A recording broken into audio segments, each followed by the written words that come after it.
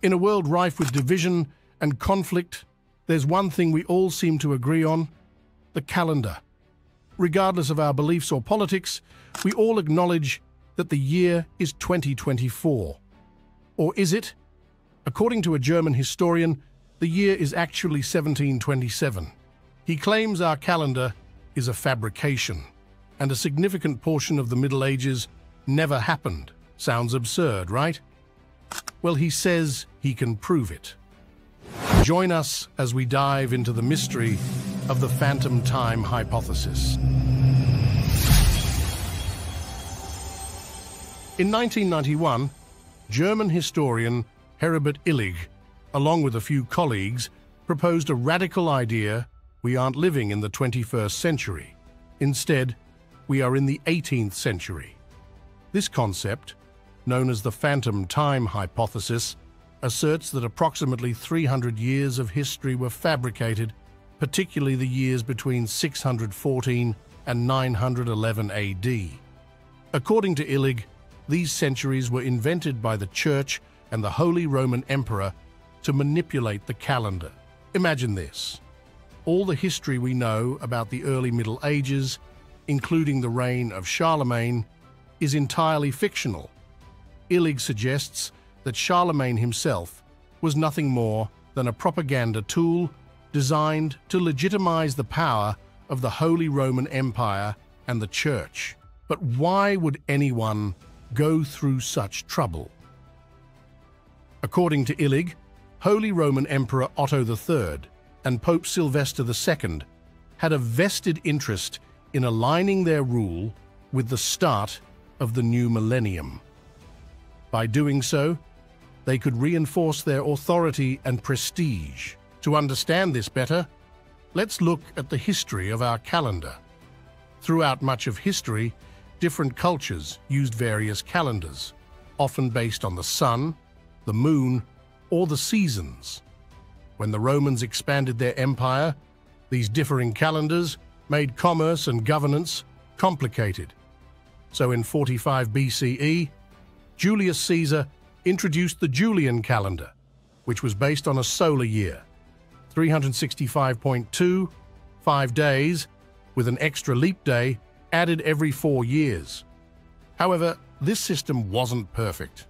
A solar year is actually slightly shorter, approximately 365.24219 days. This discrepancy meant that the Julian calendar was losing about a day every 128 years. By the time we reached the 1500s, the calendar was noticeably out of sync with the seasons.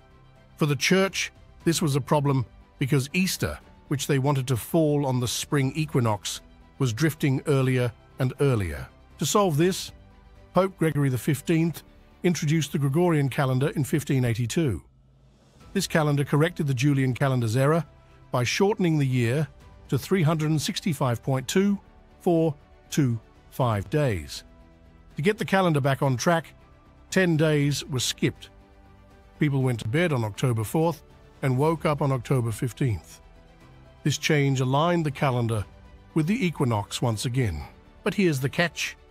Illig pointed out that the adjustment of 10 days didn't account for all the lost time.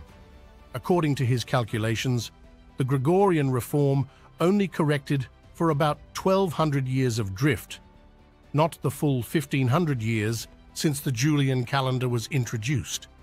This discrepancy, he argued, meant that approximately 300 years were fabricated. Illig delved deeper into the historical records and found some puzzling gaps. For example, there seemed to be a dearth of records and artifacts from the years 614 to 911.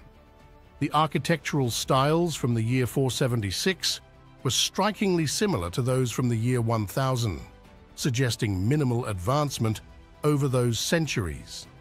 In a normal progression of history, one would expect significant technological and architectural developments. Moreover, Illig noted a suspicious lack of archaeological evidence from this period, particularly in Germany.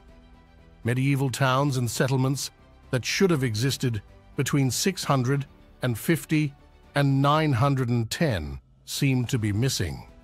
Even more intriguing, Illig claimed that Charlemagne's extensive achievements, his military conquests, legal reforms, and educational initiatives seemed too extraordinary for one man to accomplish in a single lifetime. Supporters of the phantom time hypothesis also point to discrepancies in historical documents from other cultures. For instance, they argue that Islamic record keepers might have added fictitious events and years to their own timelines, aligning with the fabricated centuries in Europe. This would mean that the Jews, Christians, and Byzantines also adjusted their calendars around the same period. Now you might be wondering about the scientific evidence. What about astronomical events? Like Halley's Comet, which we know appears every 75 to 76 years. Records of Halley's Comet sightings exist well before and throughout the so-called phantom time. Chinese astronomers, known for their meticulous records, documented the comet's appearances consistently, including during the disputed years. Most historians dismiss the phantom time hypothesis as a captivating but unfounded theory. They argue that the lack of records from the so-called Dark Ages is due to societal collapse and turmoil following the fall of the Roman Empire. This period was marked by war, famine, and a significant decline in literacy and record-keeping. As for Pope Gregory's calendar adjustment, further research revealed that his reform wasn't solely based on the Julian calendar. It also considered corrections made by the Council of Nicaea in 325 AD, which had already adjusted the calendar by 3 days.